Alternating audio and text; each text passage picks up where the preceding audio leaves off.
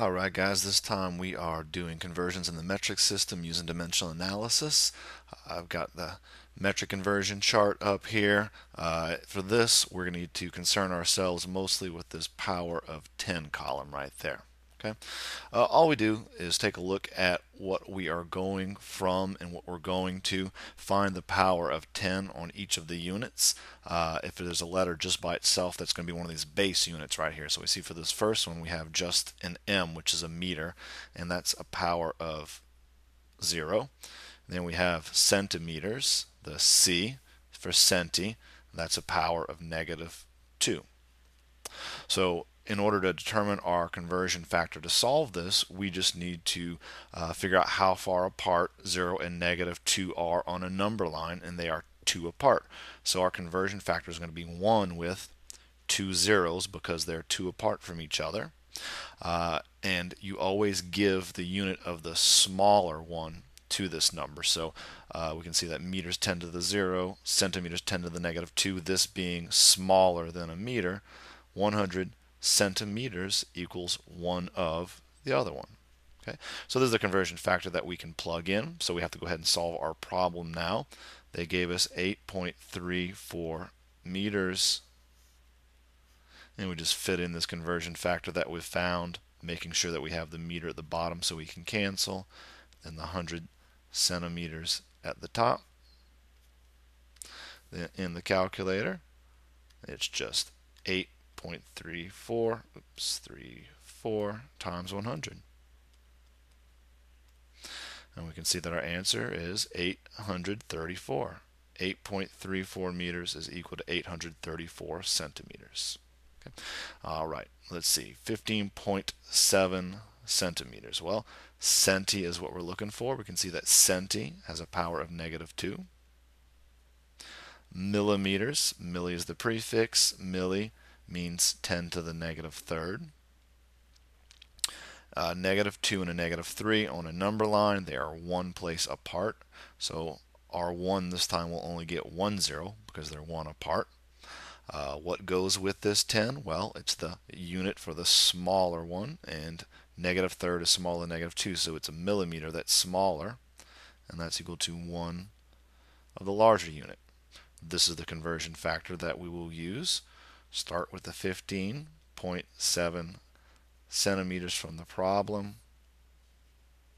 Plug in this conversion factor so it'll cancel. We'll have centimeters, so we need the 1 centimeter to go there, and we need the 10 millimeters to go up top. And because they're both at the top, that means that we multiply. 15.7 times 10, 157 millimeters. All right, one more. This time we have a capital G. We can see that capital G stands for giga, and giga has a power of 10 to the ninth. mg, lowercase m, is a milli, which is a negative 3. Okay. How far apart are 9 and negative 3 on a number line? Well, we have to go through negative 3 to 0, and then from 0 to 9, that's a difference of 12. So that is 1 with 12 zeros for our conversion factor. Or we can write that as shorthand, 1 times 10 to the 12th power. Okay. Now, what does this get? Well, it's always the smaller unit. As we saw in all of these, centimeters was the smaller one here, so that went with the conversion factor. Millimeters was the smallest one, negative 3, smaller than negative 2, so we put millimeters. Same thing here. I've got a 9 and a 3, a negative 3 smallest, so the milligrams goes with the 1 times 10 to the 12th, and that is going to be equal to 1 of the larger unit, the gigagrams. Okay, so we can go ahead and plug this into our equation here.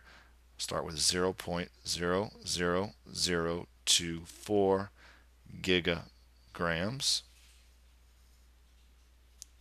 Okay, we need the 1 gigagram to cancel at the bottom, and that'll give us 1 times 10 to the 12th milligrams at the top. Because they're both at the top, this means multiply again. 0.00024 times 1. E means times 10 to the 12th. And it gives us this long answer. For long answers like that, it's best to put it in the scientific notation.